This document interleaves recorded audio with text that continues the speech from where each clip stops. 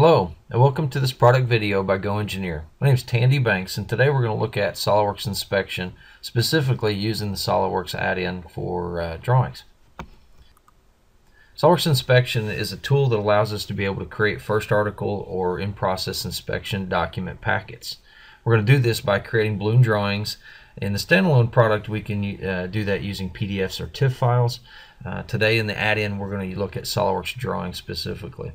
And one of the big things about this is how quick and easy it is. We can create these characteristic reports with just a few clicks. We're going to be able to link those dimensions and notes that are very important to us, tie those into characteristics, make a balloon drawing that ties those together, and then later on, whenever we get the report, we're able to input the information, the measurements directly into that report and get some visual feedback.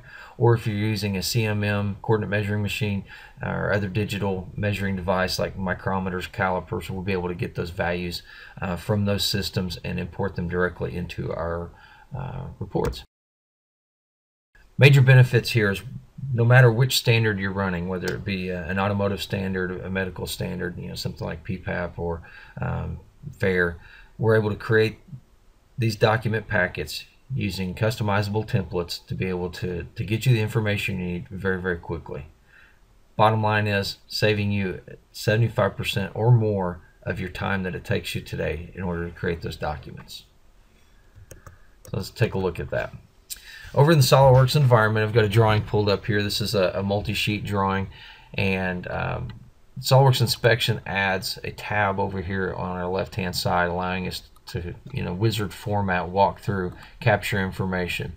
We're utilizing the SOLIDWORKS file properties, information that's already tied into those documents, whether it be the part model or the drawing that you're working from. We're able to grab what kind of characteristics we want to create, any kind of sampling information, and in that wizard format we can go to the next button and you can see here the type of information that we're going to be able to capture as characteristics. And today we've got this set to inspection only, but if I deselect that, you can see I can set it to basic or reference dimensions.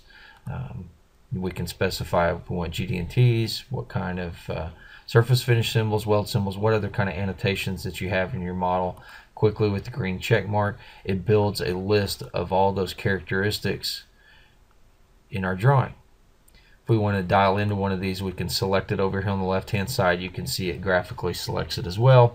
We can come down here and specify any additional information, what type of operations we want to have those set to, whether this is a deburring operation or say a milling operation. We can specify that there, adding any additional comments that are needed.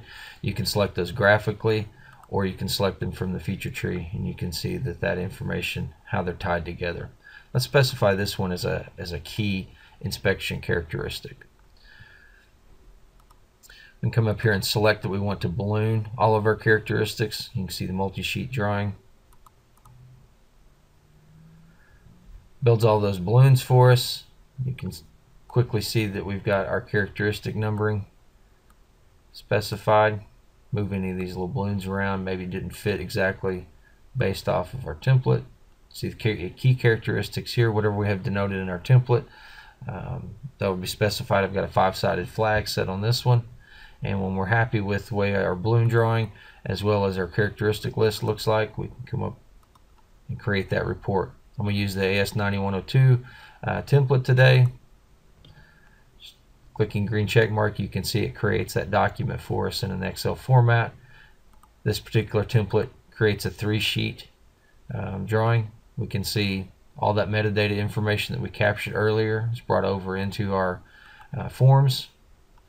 And if we wanted to come in here and see the visual feedback that we get, keying in a value that would be in between these two tolerance bands, we're able to specify that. We get a nice visual feedback letting us know that that's green. Green is good. If we do something that's outside of the tolerance band, you can see that we get red. So whether this is meets criteria, whether it's outside of our characteristic range, or whether it's marginal, we get a visual feedback from SOLIDWORKS Inspection. These balloons are placed on their own layer. And so if you want to use one document set for both production and for inspection, you're able to turn all those on and off very quickly.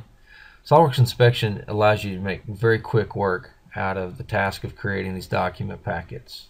My name is Tandy Banks. Hope you've enjoyed this video on SOLIDWORKS Inspection.